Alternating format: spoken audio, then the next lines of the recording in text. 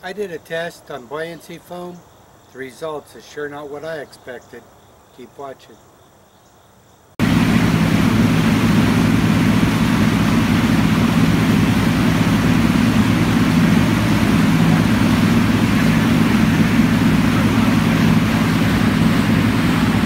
What we're going to do today is I'm going to take some of this buoyancy foam here, and this is actually where it came up and it was too tall and I cut it off. So if the cells were sealed because of the top, they're open now. So what I'm going to do is I'm going to weigh each piece. Then we're going to put it in the water here and bring it back out just to see if if it picks up any weight just from the pores in it. And then I'm going to resubmerge it, and then we're going to come back in probably about a week and let's weigh it again. So let's go. My first piece of buoyancy foam, this is the one that we're really going to do.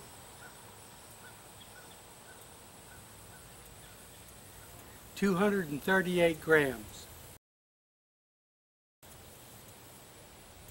So let's see what our other one is.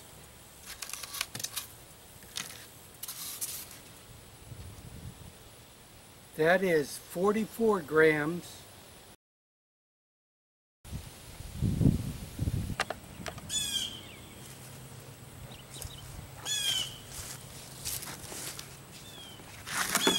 If it ain't the roosters crowing, it's the birds. Okay, I'm going to push this under.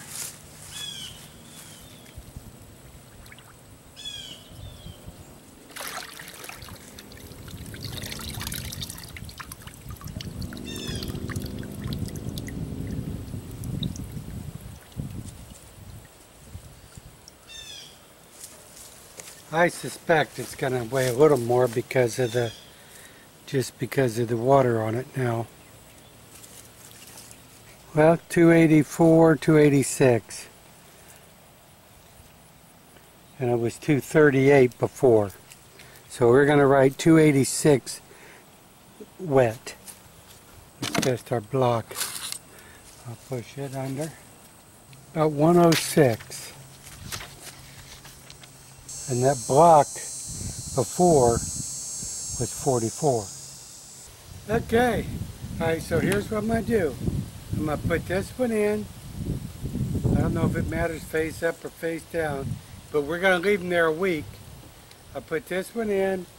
I'm going to set this in on top of it.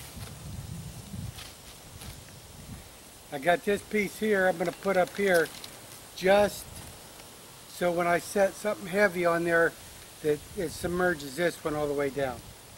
Okay, what I'm going to do, I'm going to lay this there.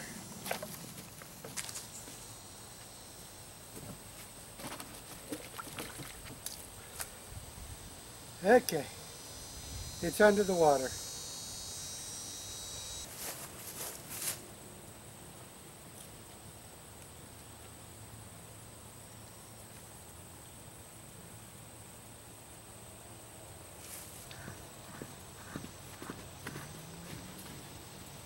He thought he was going to miss out. Alright, well we're going to come back in a week and we're going to see how this does. Keep watching. Okay, it's been 1 week since we've submerged our foam here. 7 days.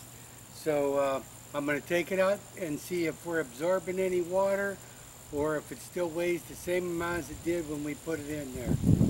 So let's take a look.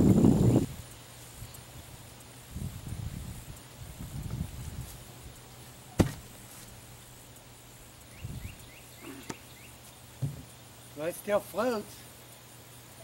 The white piece of foam weighed 44 grams dry and it weighed 106 after we wet it. So we've got the scale zeroed out here. So let's see what, now it has just come up out of the water. It's been totally submerged.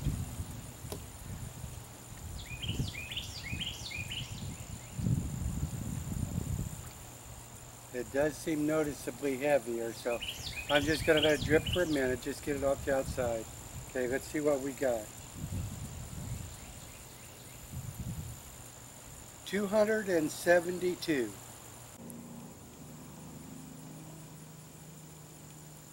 Zero it out. Okay, we're at 0. Here's the test. This is the one that we wanted to see. And I can tell you right now, by the looks of things, it looks like it's saturated that far up. But let's see what it weighs.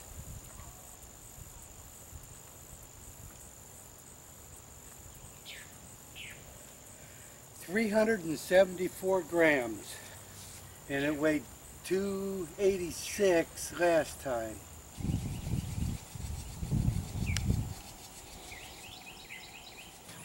But you can see